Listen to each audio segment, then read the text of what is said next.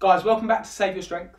Today, or in this video, sorry, not today, they're all being filmed today, we're going to discuss the rotation of exercises and when you should do them.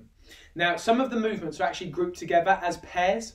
So what you might find is that you complete one exercise for the prescribed amount of sets and or reps or however we're doing it, and you might not have done the other one. In this situation, that's absolutely fine. What we would do is we would swap the one you have completed, however, maintain the one you haven't completed, because there's still progress to be had, there's still adaptations to be able to collect and give us a reason to be able to keep that muscle. What we want to do with the movement that you have completed is think of ways that you would find it more challenging, okay? So you've almost got to pick something that you know you're not as good at. That's what we want to do. The movements that you're not as good at are going to provide the biggest scope for progress, therefore the biggest scope to save your muscle and save your strength.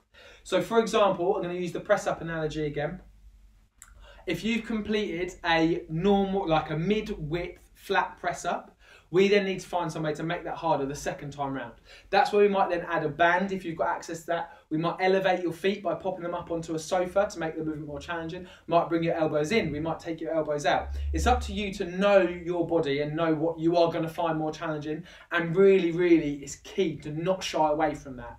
We want to chase the things that are going to challenge our body the most and go from there. So another option for the press-ups potentially is if you've got any like heavy books, a dumbbell or something like that, get someone to pop that on your back so you end up doing them loaded. There are loads of things. Use that inner MacGyver in you to come up with some unique ways with the access to the equipment that you've got to make those movements more challenging.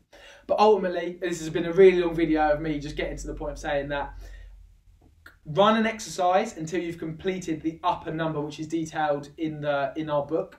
Once you've completed that, you then need to swap it for something more heavy or something that is more challenging, and then guys, go from there. Good luck.